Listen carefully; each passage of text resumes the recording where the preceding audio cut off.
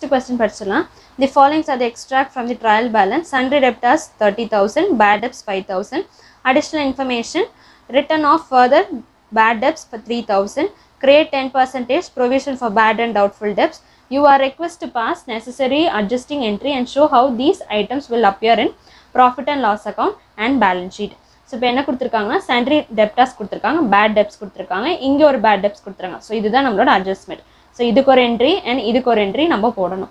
So இதுக்கு வந்து என்ன கொடுத்திருக்காங்க, provision கொடுத்திருக்காங்க, எதுல 10%. அப்ப நம்ம எதுல போடணும், sundry debtorsல அந்த provision நம்ம provide பண்ணணும். Bad debtsக்கு நம்ம entry போடணும். So அதோட entry என்னன்னா bad debts account debtor to sundry debtors account. Next அதுக்கு வந்து நம்ம provision for bad and doubtful debts நம்ம maintain பண்ணியிருந்தா அப்போ நம்ம வந்து entry என்ன போடுவோம் அப்படின்னா, so இதுதான் இருந்தது. first entry என்ன போடணும், bad debts account debtor to sundry debtors போடணும். next provision for bad and doubtful debts அப்படினா account கொடுத்திருப்பாங்க. so நம்மளோட next வர sumsல நம்ம பாப்போம். so அப்ப அந்த entry கொடுத்திருந்தாங்க, நம்ம என்ன போடணும்னா profit and loss account debtor to, இது வந்து மெயின்டெய்ன் பண்ணலனா கொடுக்கல அப்படினா profit and loss account debtor to bad debts அப்படினு போட்டுக்கணும். in case provision for bad and doubtful debts இருந்துச்சு, மேல அந்த क्वेश्चனுக்கு மேல adjustmentக்கு மேல இருந்துச்சு அப்படினா அப்ப நம்ம என்ன போடணும், provision for bad and doubtful debts account debtor to bad debts. so இதுக்கு நான் ஒரு sum காட்றேன். so இதுதான் அந்த sum, இப்படி தான் இருக்கும். so இது வந்து provision for doubtful debts, இது வந்து account வச்சிருக்காங்க. so இது வந்து மெயின்டெய்ன் பண்றாங்க, தனியா ஒரு account இருக்கு.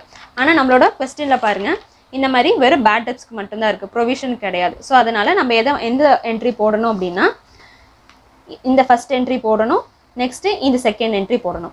in case இந்த மாதிரி கொடுத்திருந்தாங்கன்னா, இந்த மாதிரி provision for doubtful debts கொடுத்திருந்தாங்கன்னா, so இந்த மாதிரி sum கொடுத்திருந்தாங்கன்னா நம்ம என்ன entry போடணும் அப்படினா, இந்த entry போடணும், next இந்த entry போடணும். ஓகேவா? so provision for bad and doubtful debts to debit bad debts அப்படினு போடணும். so இப்போ நம்ம entry போட்டுறலாம். so இதுதான் நம்மளோட first entry போடுறோம், bad debts account debtor to sundry debtors. so இது வந்து நம்மளோட return off காக.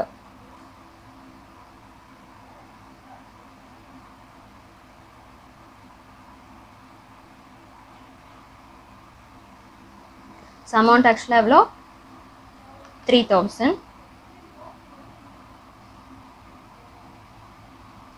so நம்ம next இப்போ நம்ம account வந்து மெயின்டெய்ன் பண்ணல, இது provision account மெயின்டெய்ன் பண்ணல. அப்ப அதனால நம்ம profit and loss accountக்கு நம்ம ட்ரான்ஸ்ஃபர் பண்றோம். so profit and loss account debtor to bad debts. so இதுக்கு நம்ம என்ன பண்ணனும்னா, transfer to bad debts,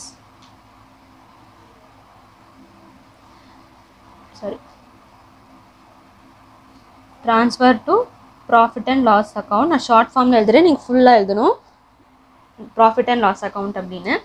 so அதோட amount எவ்வளோ, 3,000 தான். இந்த amount தான் நம்ம இங்க ட்ரான்ஸ்ஃபர் பண்றோம். so நம்ம next provisionக்கு போட்டுறலாம். so next provisionக்கு வந்து simple entry தான், profit and loss account debtor to provision for bad and doubtful debts. so இதுக்கு நம்ம எப்படி நம்ம work out பண்ணனும் அப்படினா, calculations எப்படி போடணும் அப்படினா, first 30,000 எடுத்துக்கணும். இது sundry debtorsல இருந்து நம்ம calculate பண்ண போறோம். so இங்க bad debts return off கொடுத்திருக்காங்க adjustmentல, so அதனால -3,000. so இது ரெண்டுத்தையும் மைனஸ் பண்ணா நமக்கு 27,000.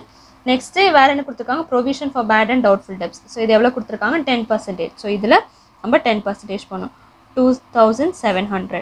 so இது ரெண்டுத்தையும் மைனஸ் பண்ணா நமக்கு 23,400 வருது. ஓகேவா? 23,400 வருது. இப்போ இதுக்கு நம்ம என்ட்ரி போட்டுறலாம்.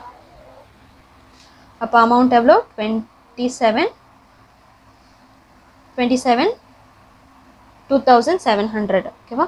இப்போ நம்ம நரேஷன் எழுதிடலாம்.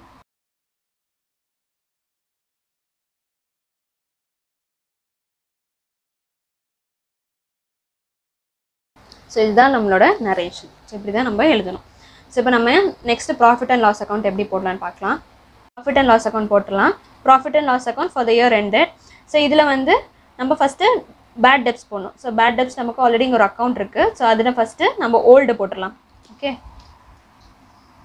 ஸோ இதுதான் நம்மளோட ஓல்டு. ஸோ ஓல்டோட நியூ இருக்குல்ல ஃபர்தர் பேட் டெப்ஸ் ரெண்டுத்தையும் நம்ம ஆட் பண்ணுறோம். எவ்வளோ நமக்கு 8000 வருது. நெக்ஸ்ட்டு இந்த ப்ரொவிஷன் ஆக்சுவலாக நம்ம என்ட்ரி போட்டிருந்தோம் எவ்வளோ 2700. ஸோ 2700 நம்ம போட்டிருந்தோமா, அதுதான் நான் இங்கே போட்டிருக்கேன். ஓகே, ஸோ அப்போது ஆல்ரெடி பேட் டெப்ஸ் வந்து ஸோ இது ரெண்டுத்தையும் நெக்ஸ்ட்டு ப்ரொவிஷன் வந்து இந்த இதுக்கு மட்டும் நம்ம 10% போட்டிருந்தோம்ல, அதை நான் இங்கே போட்டிருக்கேன்.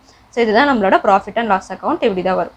ஸோ பேலன்ஸ் ஷீட் எப்படி போடணும் அப்படின்னா அசெட் சைடில் சன்ட்ரி டெப்டாஸ் அப்படின்னு போட்டுட்டு சன்ட்ரி டெப்டாஸ் ஆக்சுவலாக எவ்வளோ நம்மளுது 30,000. ஸோ நம்ம இங்கே போட்ட கேல்குலேஷனே தான் நான் இங்கேயும் போட்டிருக்கேன். ஸோ அதுதான் வரும், வேறு எந்த சேஞ்சஸும் கிடையாது. ஸோ 30,000 ரிட்டன் ஆஃப் வந்து புது என்ட்ரிஸை மட்டும்தான், அதாவது அட்ஜஸ்டிங் என்ட்ரி மட்டும்தான் நம்ம ரெண்டு பக்கம் போடணும்.